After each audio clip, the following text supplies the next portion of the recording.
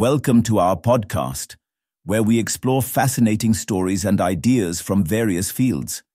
In this episode, we explore, did alien life exist on ancient Mars?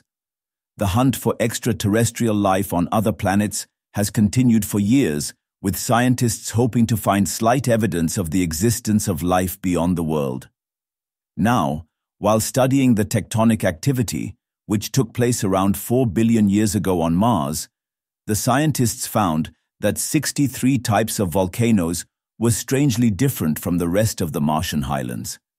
A team of planetary scientists discovered that the landscape of the Eridania region of Mars, where these volcanoes were located, had been shaped in response to the changes that occurred within the crust of Mars.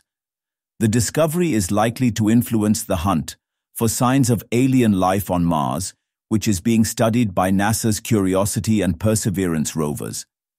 The large basins in this region once hosted a lake system known as the Eridania Paleolake, which was up to around a mile deep when the lake was at its greatest extent, said a team member and planetary geologist who was at the Planetary Science Institute Asta Cowart while speaking to Space.com.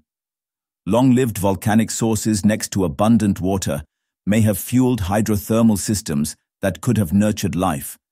At the very least, these findings give us a larger number of places we can look for evidence of life, he added. Unlike the present-day Earth, Mars today has little or no volcanic and tectonic activity. Additionally, since nearly half of the surface of Mars appears older than 3.5 billion years, it suggests that crustal recycling has not taken place extensively on the red planet.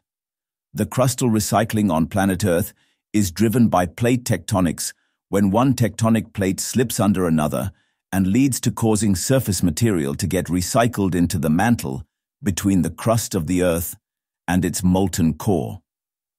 The team that carried out this research studied the mineralogy and morphology of the Mars Eridania region with the use of data collected from spacecraft around the planet, which included the Mars Global Surveyor, Mars Odyssey, and the Mars Reconnaissance Orbiter. Various attributes of the Eridania region have drawn special attention for a while, said Cowart. Gamma-ray spectroscopy shows this to be a region of the crust with an especially distinctive composition. Gravity data has shown it to be generally less dense and thicker than the rest of the Martian crust, and magnetic data shows it to be an intensely magnetized crust, he added. Thanks for tuning into this incredible story. If this episode resonated with you, don't forget to hit the like and subscribe button for more captivating stories to come. Stay tuned.